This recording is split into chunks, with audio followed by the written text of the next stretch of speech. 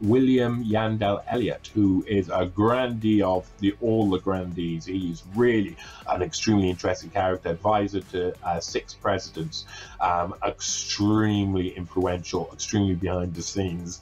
CFR, he was the one who set up that international seminar, put Kissinger as the director of it. It was funded $146,000 in the 60s. Is a lot of money to fund an international seminar. And Schwab, he would say at one point, I didn't go to Harvard, I didn't go do any courses there, I just attended seminars. And he would quote over and over again about Henry Kissinger's international seminar, how he's gone there, how he met Henry, how he was allowed in, even though that normally they have to pay, but no, not him. He was allowed in specially. And at that time, what you're not being told, Henry Kissinger had obviously seen something amazing in Schwab.